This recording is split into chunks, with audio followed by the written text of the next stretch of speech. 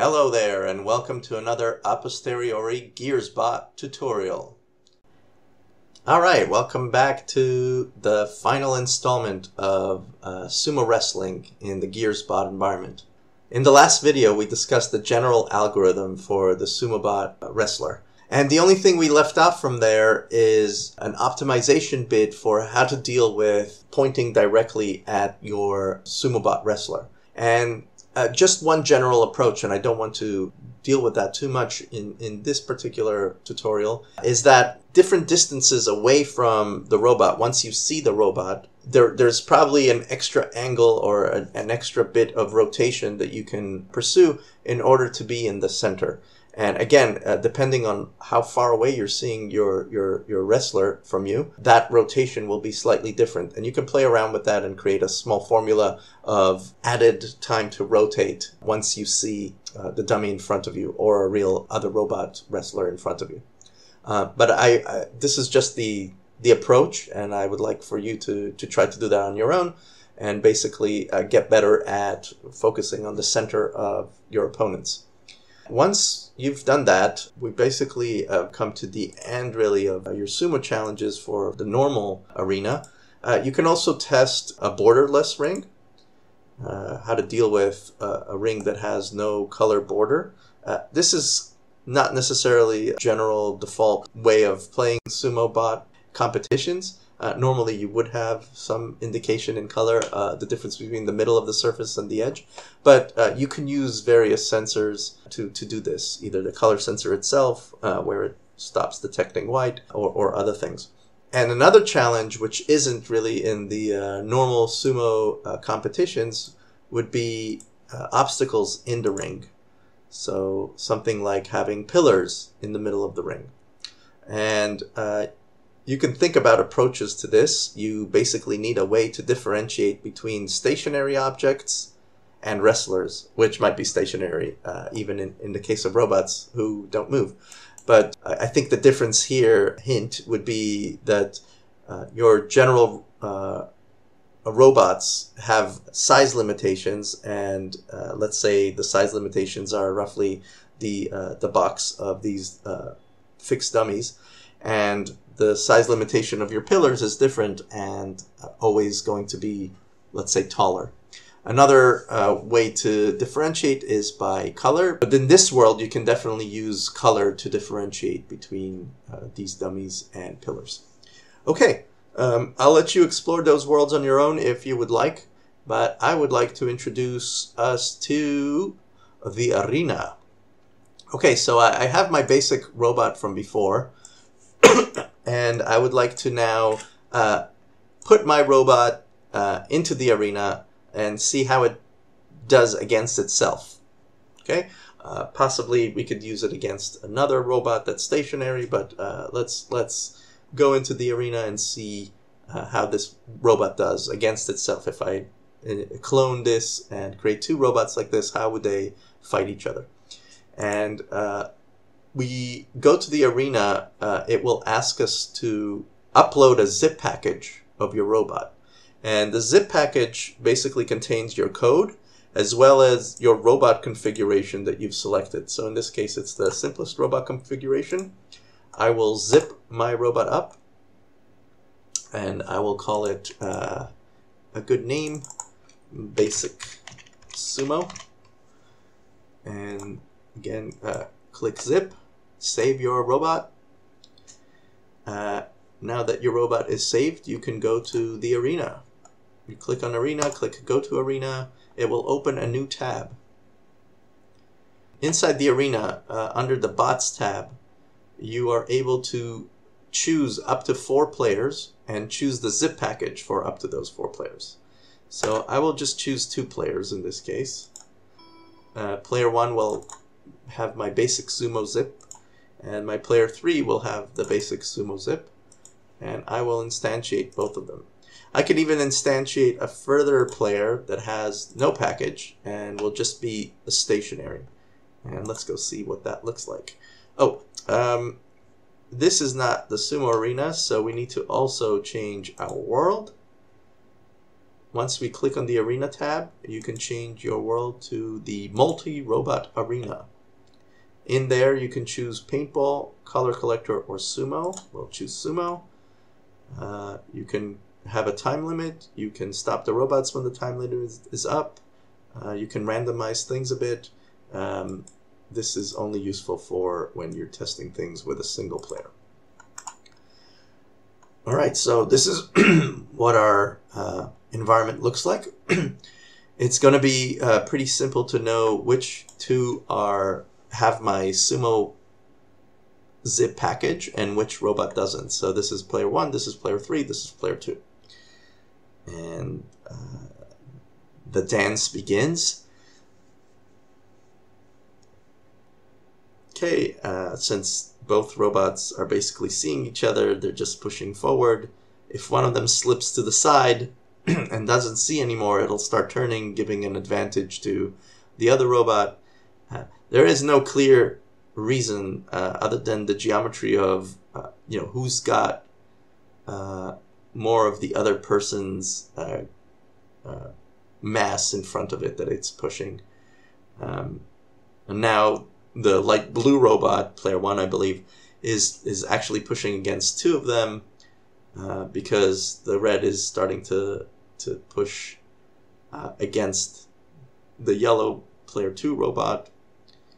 Not sure exactly what's happening right now with the red player.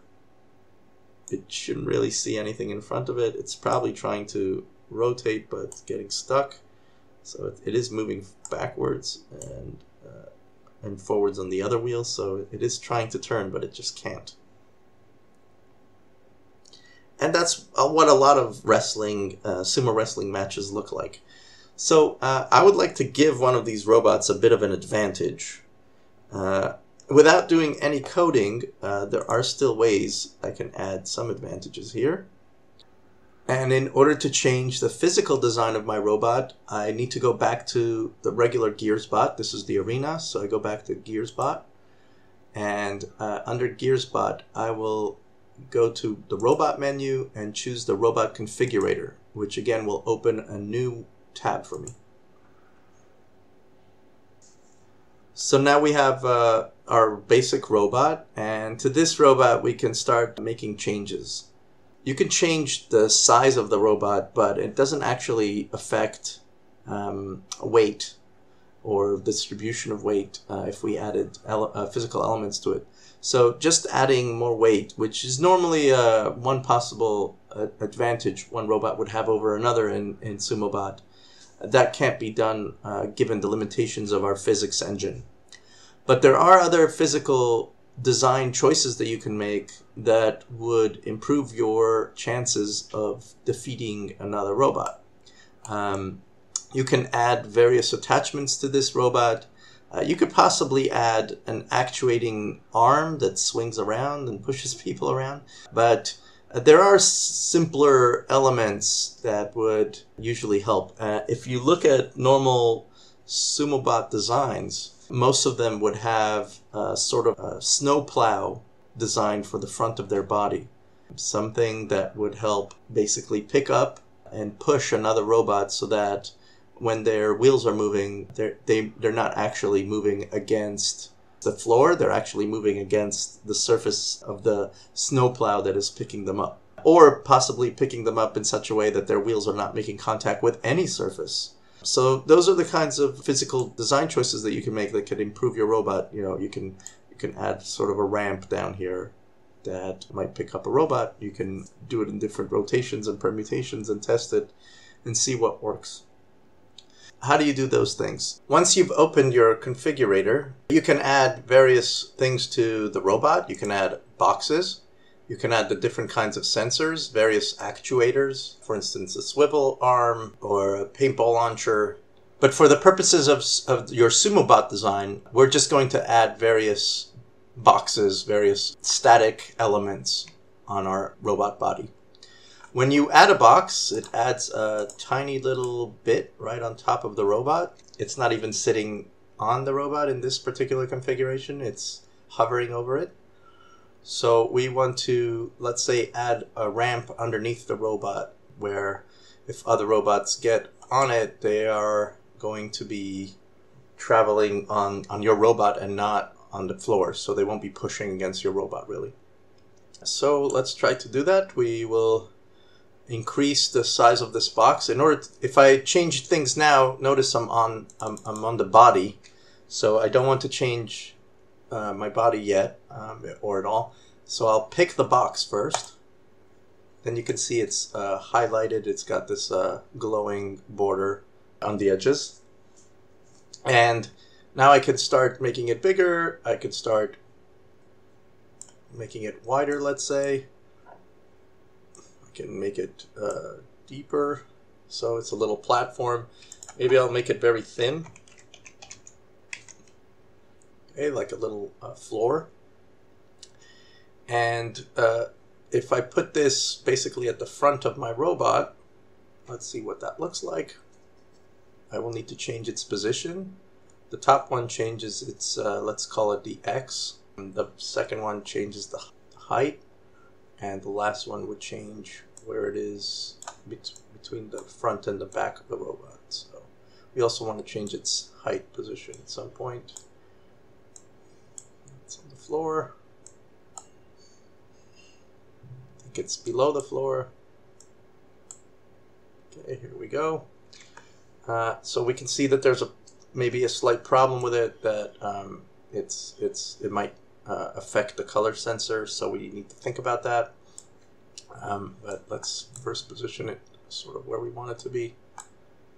Let's assume we want it to be somewhere over here in front of our robot, and maybe on the floor further down. As far down on the floor we can get before we're below the floor. Okay, -4 seems to be underneath the floor, so we'll try -3.5. Okay, so here we have a little carpet that maybe will help us pick up other robots along our way. And maybe I'll make it a little bit wider so that it can really collect from, if I'm hitting things at different angles.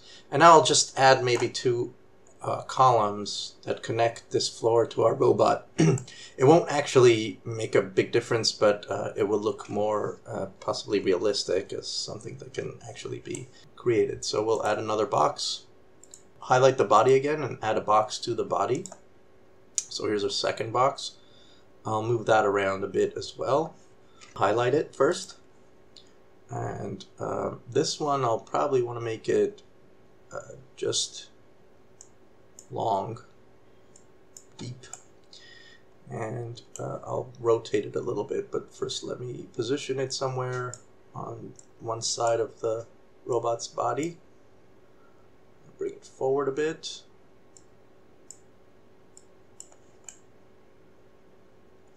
Maybe that's okay.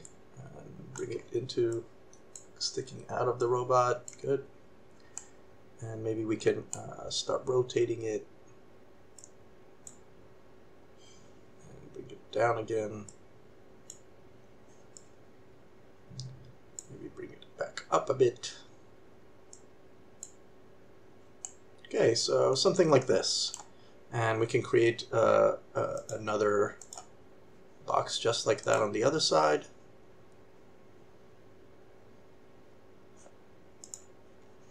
And we can pretty much make a symmetric version of that on the other side. So where this was 4, this would be -4. The other 2 elements probably the same, -2, and I thought it was 9. And rotations were 30, 0, 0. And the depth was 5. Okay, so something along the lines of this. Okay, we can try this and see where it takes us. So in order to save this and bring it into our world, we need to click Save to File under the File menu. We'll probably want to give it a good name. Let's call it a Sumo Scoop. Let's save that. File, Save to File. It creates a Sumo Scoop JSON file. It saves it wherever you're saving files. And then I'll go back to my regular program, and you can see here I was trying some other designs before. We will now go to the robot menu, load from file from the robot menu, click on the sumoscoop.json file that I just created, and now we see our new robot. And we can just try to make sure that it can move around.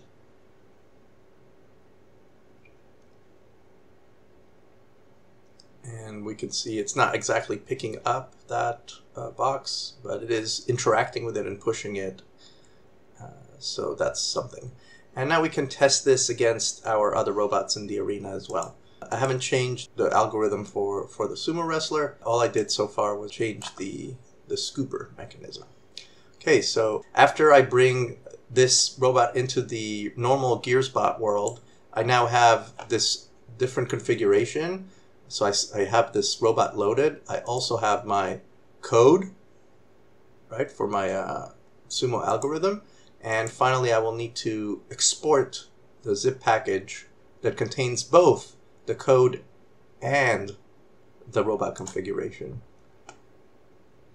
And let's call this Scoop Sumo to differentiate it with my other basic Sumo. Okay, the file was exported, and now I can go back to my arena and load my Scoop Sumo zip. Great. So now I have 3 different types of robots, and let's see what happens. Nothing happens. All right, some slowness in the starting of the program. So we can right away see that while our scooper wasn't good at picking up those static wrestlers and the dummies from our other worlds, it is pretty good at forcing wheels to drive over it. And once the wheels start drive over it, they stop up. The robots that are attached to those wheels don't apply any more force against the robot.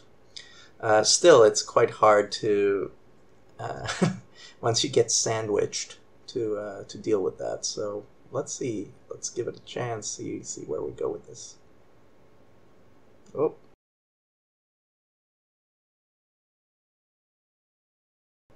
Whoa. Okay.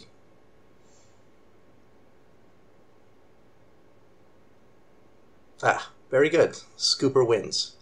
Okay, so you can try now to create your own different configurations.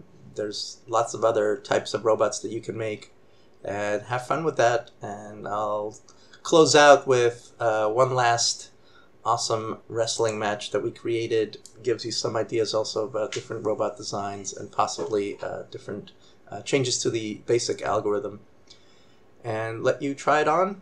And I hope you enjoyed Sumo wrestling in the GearsBot Arena, and look forward to seeing you with us on some other tutorials. Have a great time exploring.